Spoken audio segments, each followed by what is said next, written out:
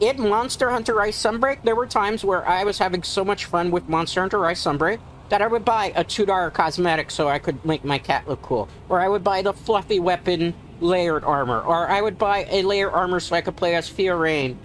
That's one of the characters in Monster Hunter Rise Sunbreak. Because I was having fun with the game. And it wasn't taking anything away from my core gameplay experience or locking anything behind shady business practices for that matter.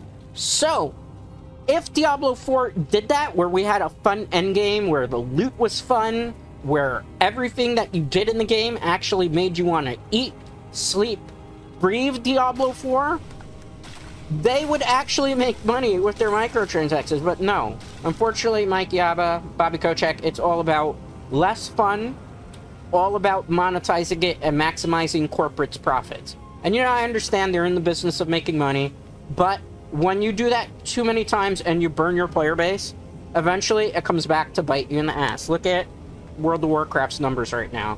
It's probably been the worst that it's honestly ever been for a game. And it's sad that it's that way, but it is that way.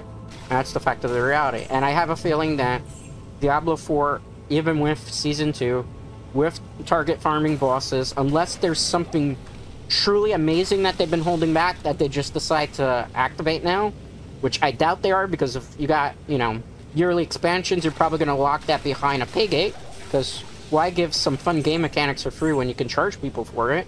I'm not even trying to be cynical, I'm just saying from a business perspective of based on their practices in the past with other things, why actually, you know, give it for free, right? I could be wrong, maybe they'll make the expansions free, but I wouldn't. There's not a snowball chance in hell that any of those expansions are coming out for Diablo 4 are going to be free for the yearly one. I would be shocked.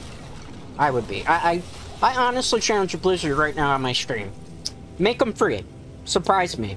Put your money where your mouth is. Shock me. Make me eat my own foot with your expansions. But I will bet everybody here they're not going to do that. They're going to try to milk us for as much money as possible and make it as least fun as possible too. I guarantee you more people would probably spend more time in the seasonal content and make more seasonal characters just to kind of experience all the top tier builds if there was a better reason and faster way to level. But, you know, what do I know? I've only been playing Diablo for a long time. I only have a YouTube channel that was dedicated to a lot of things for Diablo for a very long time too, so, you know, my input, you know, probably doesn't matter as much. Maybe because I'm not in the back pocket of Blizzard, unlike some of the top content creators right now, who are just kind of shilling right now for Diablo 4. And I don't blame them. Maybe if they were going to take a, you know, you got to pay your bills and everything, sort, okay, fine. But as somebody who, you know, used to review things for a living, I've always believed in not lying to the consumer. I believe that you have a responsibility as somebody who gives reviews and, you know, who makes content or who does things, you know, in a journalism perspective for that matter, to have some sort of integrity. The best cosmetic they've had personally in Diablo 4 is the one they just released, which is like a horse mount. It's like $20. For $20, I'm not even trying to be cheap or anything. I would just buy a new video game, an indie video game. That's the other thing too that kind of pisses me off about Diablo 4, is the fact that you bring back a lot of skills from Diablo 2 that weren't in Diablo 3, and then you make them incredibly weak and incredibly underpowered, and they don't even work, a lot of them, the way that they worked in Diablo 2. So it's like you're trying to get Diablo 2 players for the nostalgia, and then it doesn't even work correctly there. Like, I would love to play a Wind Druid build where I don't have to use the werewolf or try to get like a unique that is like world tier 4 locked. And the other thing too with Diablo 4, I'm not trying to hate on it, I'm just, you know, picking apart from a critical analysis perspective. Somebody used to do stuff like this. Like, look here, we got a war boots to drop. It's probably not going to be good war boots, but it's something that's a rare drop. And we've only been like farming. Ooh, it's a Mortar King's Pillar. I need this. I don't have these boots. I need them for my barbarian.